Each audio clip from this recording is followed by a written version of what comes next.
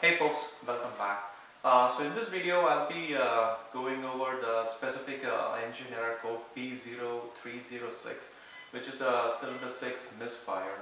So what really happened is I started the car earlier in the morning, and the engine was riding very rough, and immediately got the service engine soon on the dash. So I just ran the code and I got P0306, which is the cylinder 6 misfire.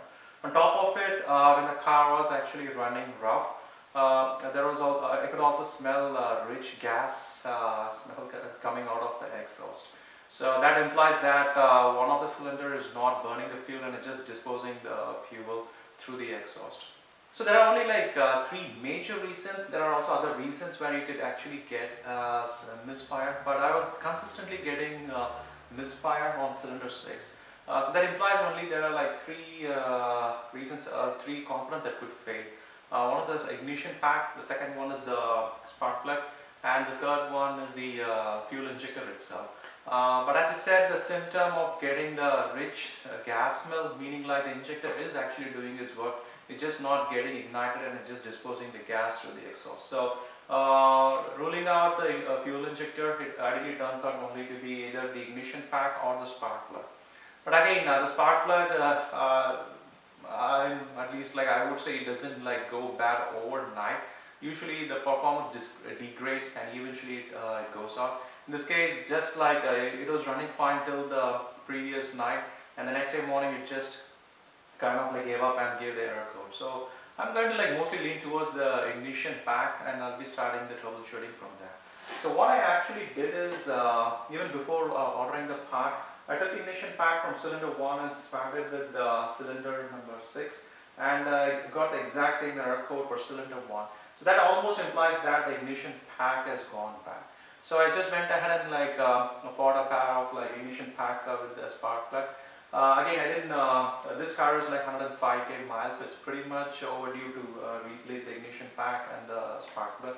But even before I just ordering the bunch of all the 6 pairs, I just want to make sure the part this actually works. So I just ordered that, and let me just go ahead and replace it, and let's see if it fixes. 52 non-turbo version. So the cylinder 1 will be the one which is in the front.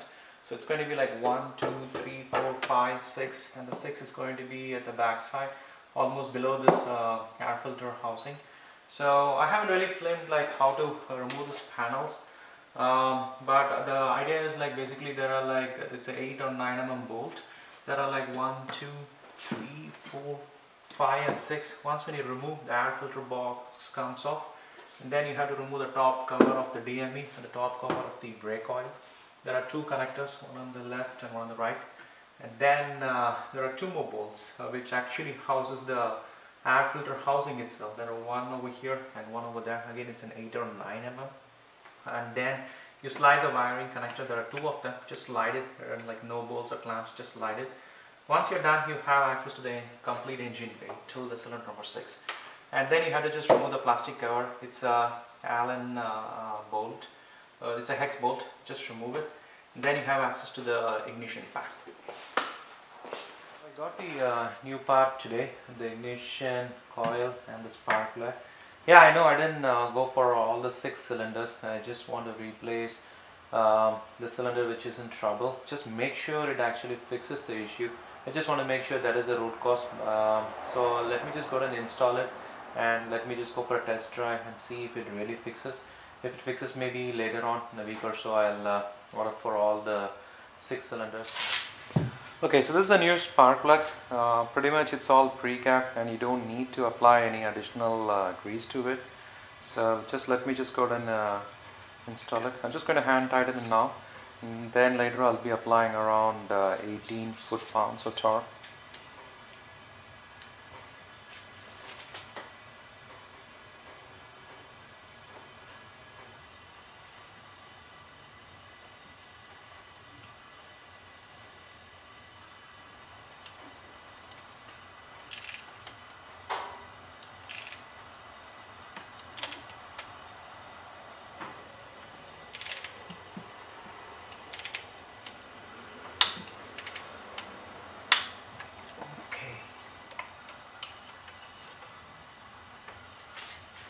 done.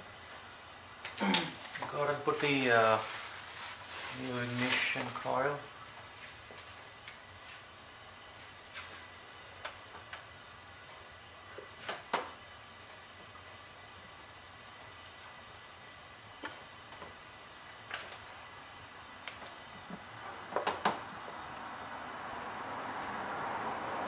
Okay, so right now the new spark plug in the ignition coil is installed. So what we'll do is we'll start the car, clear the error message, go for a test drive, and let's see how it sounds. Just go and start the car. Let's check out the noise.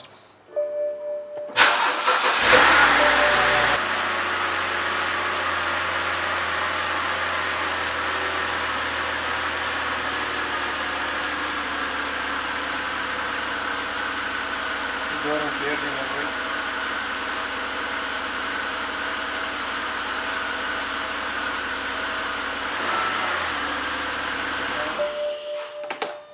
So now let me just go ahead and like put everything back, and let's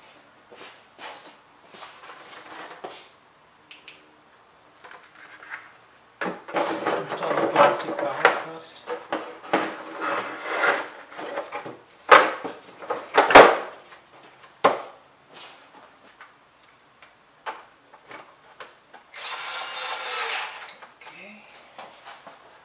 Okay, let's put the casing back.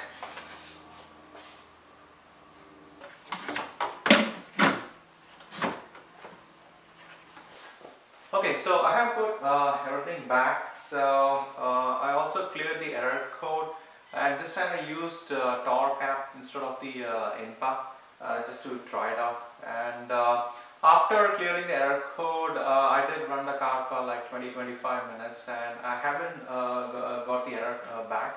And also the error is running normally as of now. So to conclude, replacing the ignition pack with the spark plug actually worked.